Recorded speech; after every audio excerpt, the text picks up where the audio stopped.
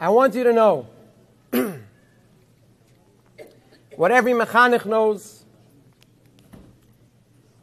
what every Rav knows, that in our generation, the biggest challenge for Shalom Bayis, for Shidduchim, for Chinuch, is our challenges with the internet. This is not a joke.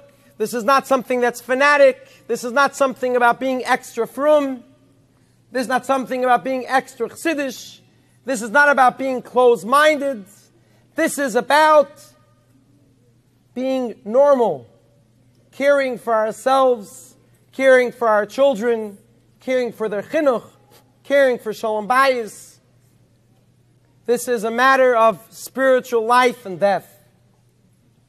Our community does a lot for us.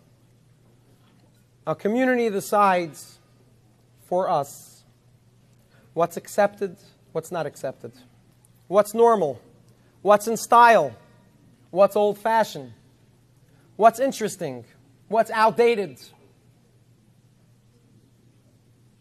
Our community decides who will be the friends of our children.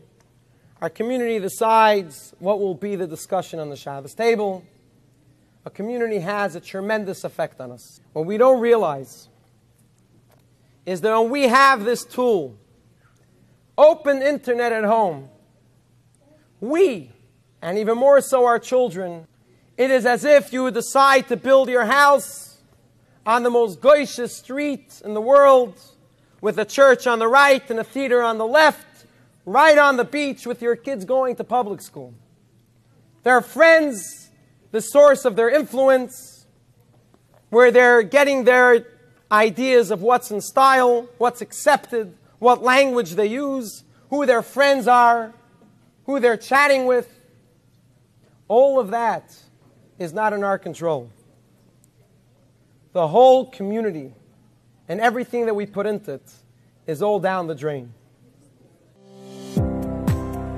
Thank you for listening to the Guard Your Eyes Daily Chizuk broadcast. Pass them on to your friends and help spread Kedusha in the world.